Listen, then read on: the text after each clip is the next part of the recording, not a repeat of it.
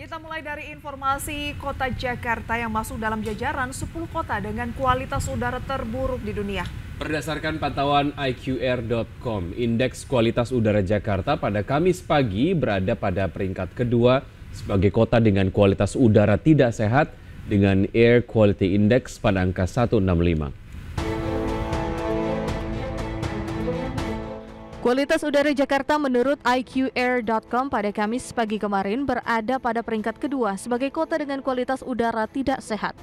Indeks kualitas udara atau Air Quality Index berada pada angka 165 dengan konsentrasi partikel 2,5 berada di angka 76 mikrogram per meter kubik.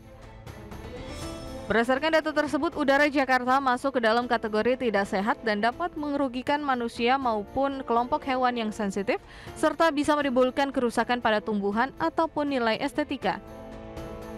Sementara itu, kota dengan kualitas udara terburuk urutan pertama yaitu Kinshasa, Kongo Kinshasa dengan angka IQI 179, Jakarta angka IQI 165, ketiga Kampala, Uganda di angka 159, keempat Dubai, Uni Emirat Arab di angka 139, kelima Beijing, China di angka 122, dan keenam Dhaka, Bangladesh di angka 107. Selain Jakarta, kualitas udara Kota Batam juga masuk ke dalam 10 kota dengan kualitas terburuk pada Kamis pagi.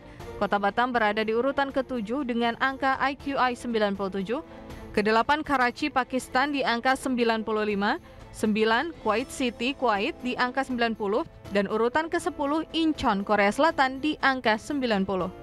Jakarta, Tim Liputan IDX Channel.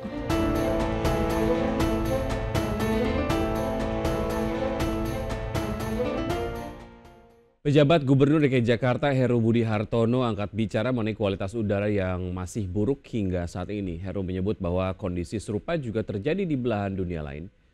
Meski demikian, Heru membeberkan bahwa pemerintah Provinsi DKI Jakarta telah melakukan sejumlah langkah untuk mengurangi polusi udara. Salah satu upaya yang telah dilakukan adalah pemasangan generator kabut air di gedung-gedung tinggi alias water mist generator. Selain itu, terdapat pula kebijakan lainnya seperti pembatasan volume hingga uji emisi kendaraan bermotor. Ya, pertama memang dunia begitu ya, semua polusi, tapi DKI kan ada water mist, nanti ada pembatasan kendaraan, uji emisi.